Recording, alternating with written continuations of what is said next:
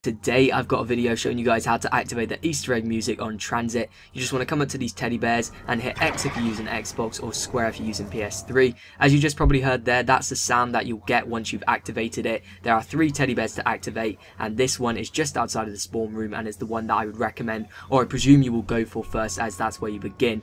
The second teddy bear is at the farm, which is the 3rd stop on the bus. You just want to get out of the bus and you're going to go to this first gate, which is 750 points to open. You're going to open it up and you're going to go to this room, which is 750 points to open as well.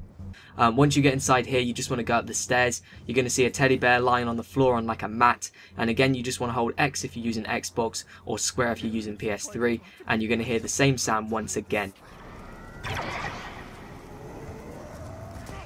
Now you want to go and activate the final teddy bear. You just want to get back on the bus and go to the final stop, which is the 5th stop all around.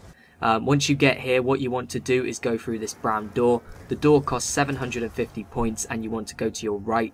Once you go to your right, you'll see a couple of tables and chairs. You want to look at this chair, hold X on Xbox or square on PS3, and then the song should start playing.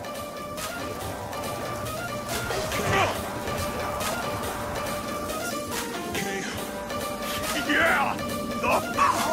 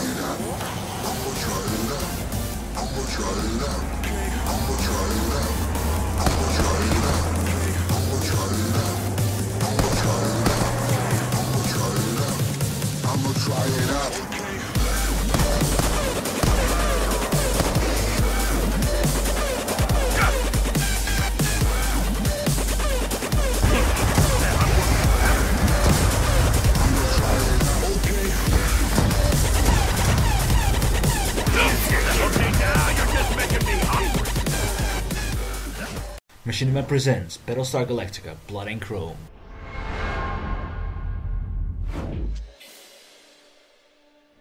In a war where mankind's very survival hangs in the balance, it's up to each of us to make a difference.